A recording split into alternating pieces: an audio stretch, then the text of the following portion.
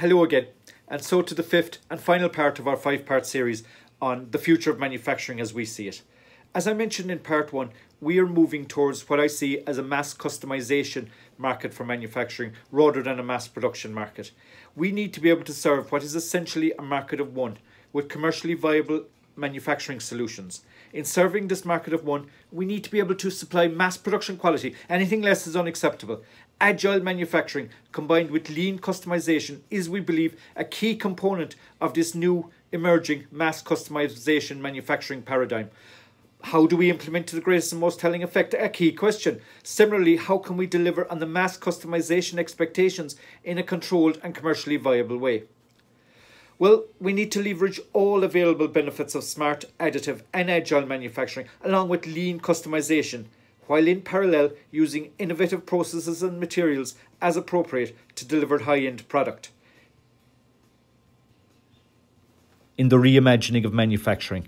Central to this, and the very first one, is considering the benefits of making local, which is a move away from the globalization we've been talking about for many years now. So we move towards cutting logistics costs with shorter lead and cycle times and parts made to order. Secondly, moving towards a craftsman type manufacturing solution, back towards craftsman type you might say, but in a cost effective way. The product has to be commercially viable, obviously. Thirdly is applying design thinking concepts directly to manufacturing.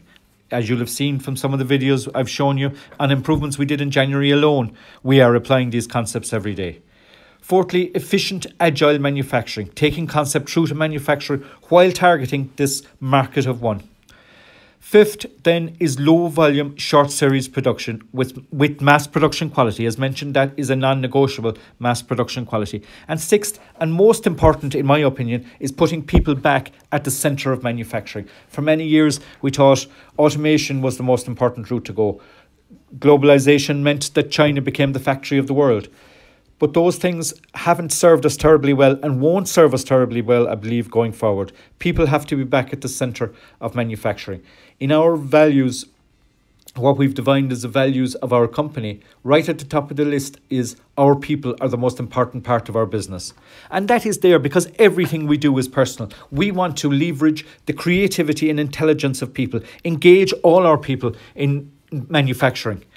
You know, as I mentioned earlier, we're a servant organisation existing to serve our customers' manufacturing and our design needs, aiming to achieve the highest levels of quality, speed of response and clarity of communication in the service of those customers.